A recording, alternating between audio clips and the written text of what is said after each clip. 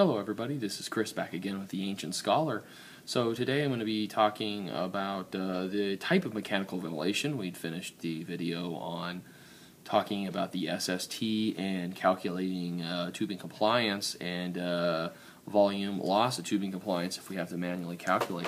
So next we're going to talk about step 2, and that's choosing the type of ventilation. And as I alluded to before, generally, as a general rule, most adult patients will go on to what's known as volume control ventilation.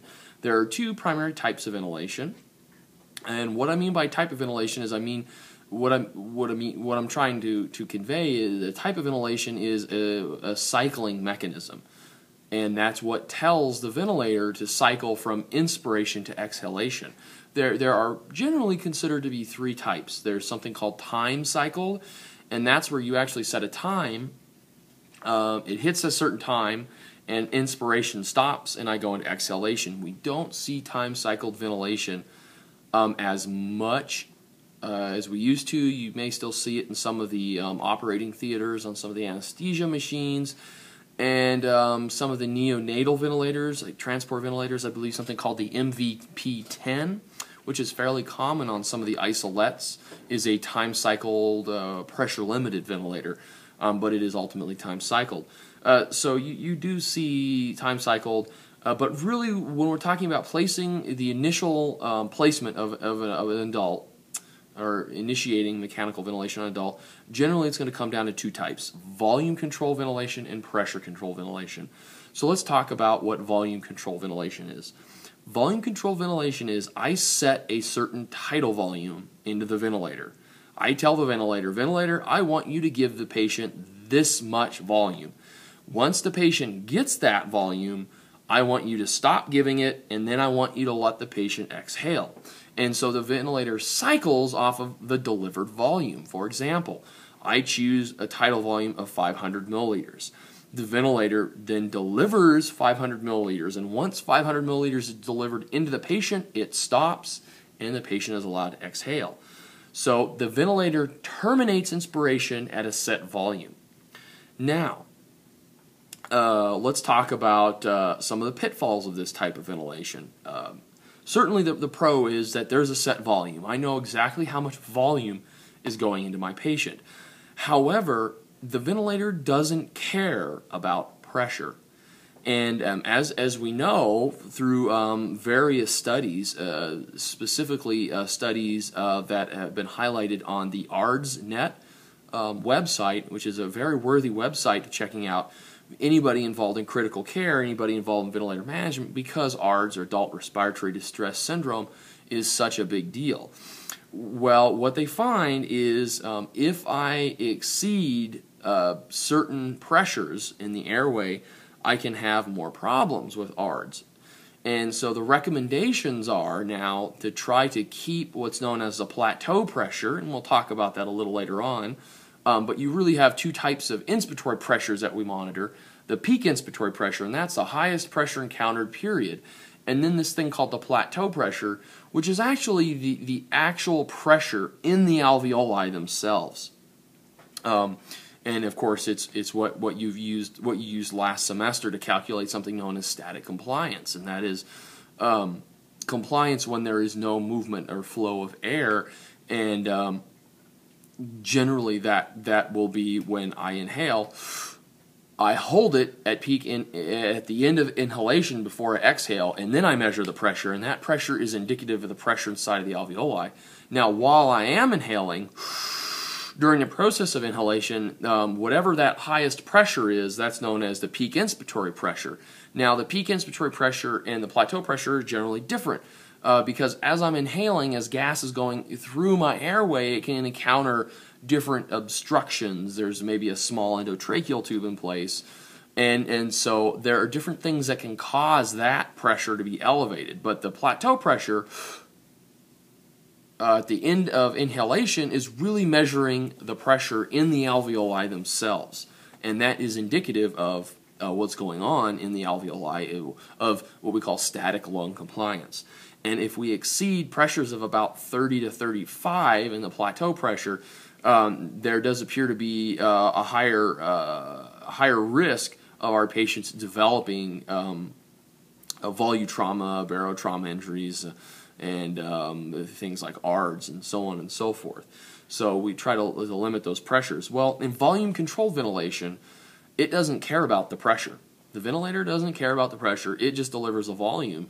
So in volume-controlled ventilation, we have to monitor the pressures very closely to see what's going on. Now, there's another type of ventilation called pressure control ventilation. And instead of setting a tidal volume, I now set a peak inspiratory pressure. Before, in volume control ventilation, we were monitoring the peak inspiratory pressure. In pressure control ventilation, we're actually setting. We're telling the ventilator, you deliver gas until you get to a certain pressure, and then you stop. You don't deliver anymore. Now, this has some advantages over volume control. Generally, pressure control is something we move to after volume control has failed. The good thing about pressure control is that we can limit pressure in the airway, pressure in the lungs, because the ventilator is told. We tell the ventilator, don't exceed this pressure. So that is a good thing in that we are not exceeding pressures. And as we'll talk about in subsequent videos, the way the flow of gas is delivered is generally different in pressure control ventilation. And we generally, when we look at our flow waveform, you'll generally see what's known as a descending ramp. Some people will say that's a decelerating ramp.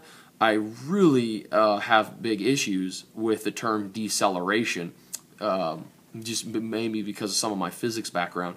I do not prefer to use that terminology. It's out there. I prefer to use the term descending ramp. Basically what happens is it starts at delivering the peak flow, whatever the highest flow setting is, and then it tapers off. The flow delivered decreases. And this seems to ventilate, and it seems to get gas into parts of the lungs that gas wouldn't normally go to. So there's another advantage of pressure control. Now, volume control delivers a constant peak flow throughout the entire phase of inspiration, and that'll be what's called a square waveform. And it's kind of like a scuba diver. If my peak flow is at 50 liters per minute, for example, in volume control, I'll trigger the ventilator, or the ventilator trigger itself, and it'll go and it'll deliver 50 liters per minute throughout the entire inspiratory cycle, and then cycle to exhalation. So it's very different. It's not as physiological as what a normal person would breathe. Normally how we breathe through what's called a sine wave, where it's a little easier to draw. Anyone in physics, of course, you're very familiar with graphing a sine function, and it looks like a wave. But basically, this is volume control, and this is the pressure time, the flow time waveform. Sorry about that. This is the flow time scalar. Again, if my peak flow is at 50, I deliver that peak flow throughout inspiration. This is volume control. This is generally pressure control ventilation, where I start at my peak flow and then it tapers down. They call it descending ramp. How a normal person breathes is something called a sine waveform, and again, this is a flow time scalar that we're looking at, where I start at zero flow, I begin to inhale. As I inhale, as my lungs begin to inflate, and my alveoli begin to inflate, I reach some sort of maximum flow, and then as my lungs are beginning to become inflated, of course, the flow is going to slow down, lungs are full, and then I exhale. So this is called a sine wave. And if you're good at trigonometry, you'd be very familiar with a sine function, again, because it looks like a sine wave graphed out. So you can see that pressure control ventilation is much more similar to physiologic breathing. But pressure control ventilation does not care about the volume delivered.